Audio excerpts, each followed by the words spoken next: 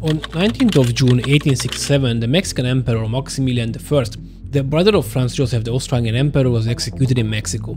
With his death, the Habsburg reign over Mexico has come to an end.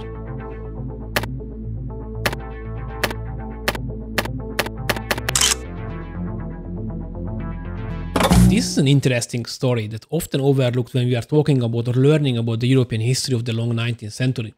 A story not just about the failed monarchy, but about the man who had forward-thinking ideas but wanted to achieve them on the wrong place at the wrong time, making the wrong decisions. But let's start this story on the beginning, just over a decade earlier in the 1850s.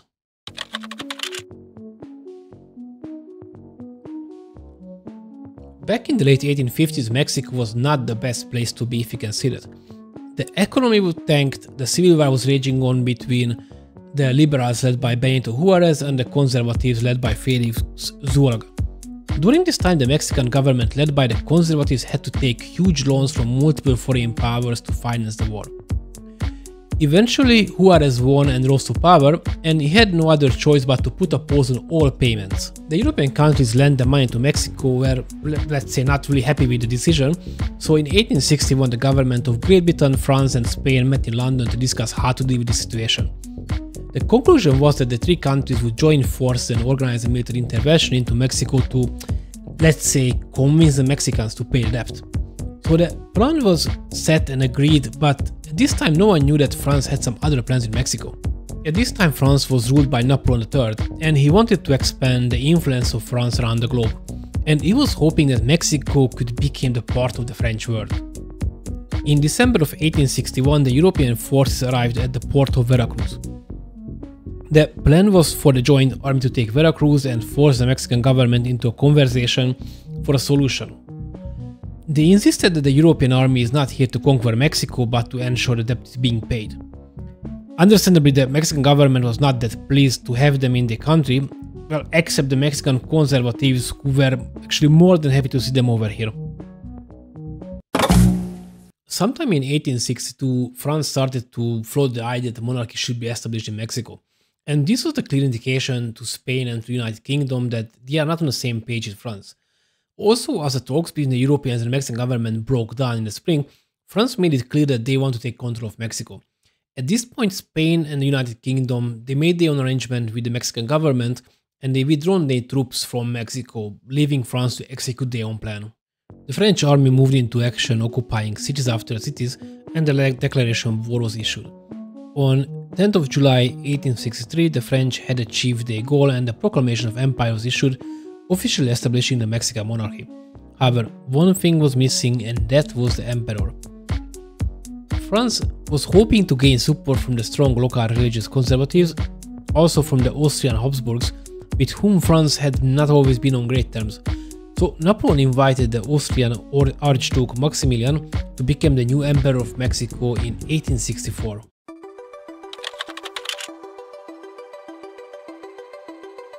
Maximilian was born on 6th of July of 1832 in the Schönbrunn Palace in Vienna.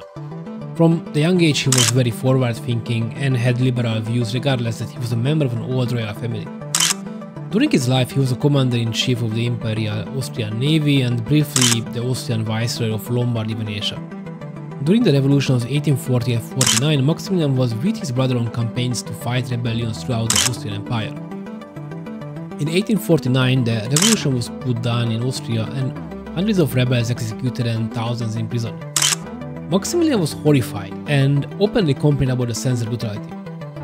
A few years later, in the end of the 50s, he met the French Emperor Napoleon III in Paris, where he was approached by conservative Mexicans looking for a European royal to rule Mexico.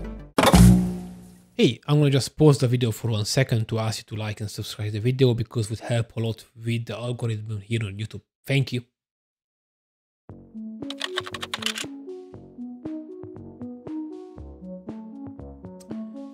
Maximilian was facing a difficult challenge here as he wasn't really excited about this proposal, nor was he as conservative as the locals were hoping for.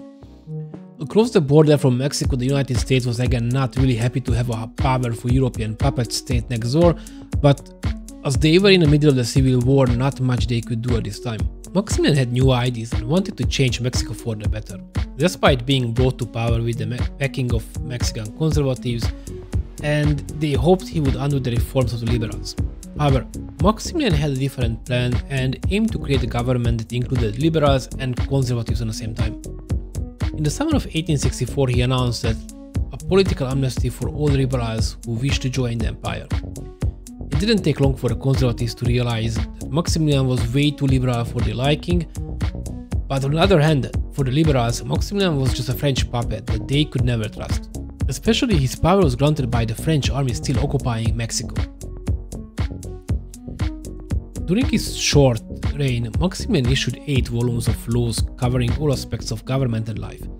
He implemented laws that guaranteed Mexicans equality before the law and freedom of speech. He aimed to defend the rights of laborers, especially of the natives. Maximilian attempted to implement a law guaranteeing the natives a living wage and outlawing corporal punishment for them, also limiting the inheritance of debt.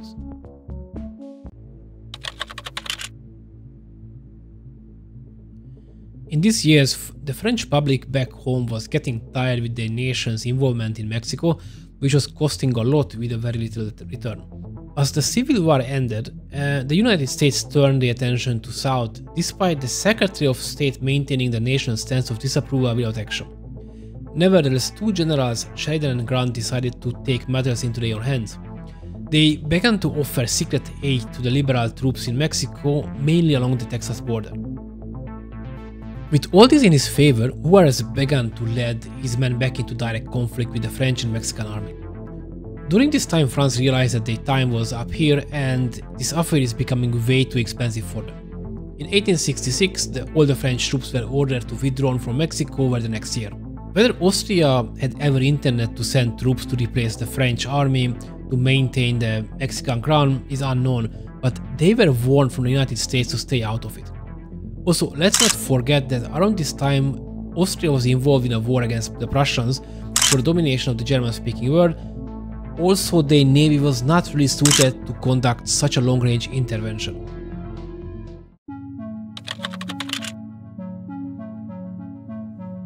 At this point, Maximilian was in a difficult situation. The US-supported liberal troops were closing in, France was on the way out, and Austria was unable to help. He was advised to leave Mexico and return to safety in Austria.